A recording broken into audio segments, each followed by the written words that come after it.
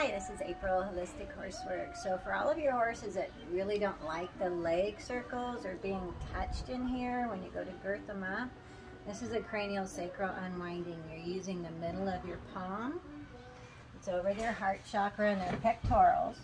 You can start up here and just one hand lightly there. Just be present with your horse. Don't have your cell phone on. You're going to sit here and hold for about 5 minutes. He likes that. This is the top of your pectorals. After it starts to feel really warm and soft and full in this hand, I'm going to put my hand between the two front legs.